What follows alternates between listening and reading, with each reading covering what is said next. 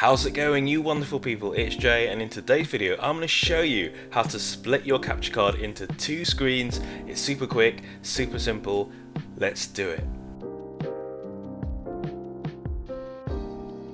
So a question that I get a lot is how to split your capture card into two screens. So the first screen would be capturing your gameplay footage, and the other screen, whether it's a TV or a monitor, would be for watching your gameplay.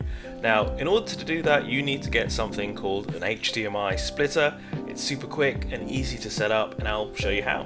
Now, the first thing you need to do is check your capture card. Some capture cards, like the more expensive Elgato and Ava Media cards, come with a built-in HDMI splitter. So all you need to do is hook up your HDMI cables and you're good to go. Now, some of the other cards, like the more budget-friendly USB ones that you may find on Amazon, these ones don't have an HDMI output. They only have one HDMI input, so you need to use a splitter. So the HDMI splitter you'll need are normally called 1-in 2-out splitters, but you'll need to be super careful and make sure you buy the right one. So here's an Amazon listing, and you'll need to look for support for mirroring two screens at the same time, as some splitters only support one screen at a time. It's super important that you get those two screens, and if you need some recommendations, we have some links below. So once you get your splitter, the setup should look like this. You've got an HDMI cable from your console into the splitter, then you have an HDMI cable from the splitter to a TV or second screen, and then you have another HDMI cable from the splitter to your capture card. You also may need an optional USB cable to power the splitter. It's really important, as if the splitter doesn't get enough power, it may not be able to capture correctly. More expensive cards like your Elgato, Ava Media and so on already have a built-in HDMI output, so you don't need a splitter. You just connect an HDMI cable from the capture card to the TV and you're good to go. So there we go, you can now watch your gameplay on a second screen or TV and capture and stream it at the same time. It is super helpful for those of you who have the more budget USB cards. And some of you have asked me as well, how can you listen to the audio? How can you put it onto your speakers or your headphones? Now I'm going to show you some quick steps on how to do that.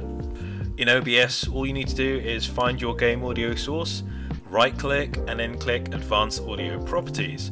Look for a little label that says Audio Monitoring and select Monitor and Output next to your game audio. This could be your PC audio, or it could be the audio from your capture card.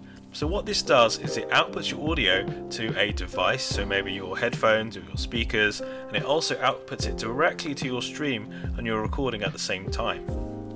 So if you want to select the device for monitoring, all you need to do is go to File, Settings, Audio, and look for the monitoring device. So select the device to use, so it could be your headphones or speakers, and you're good to go.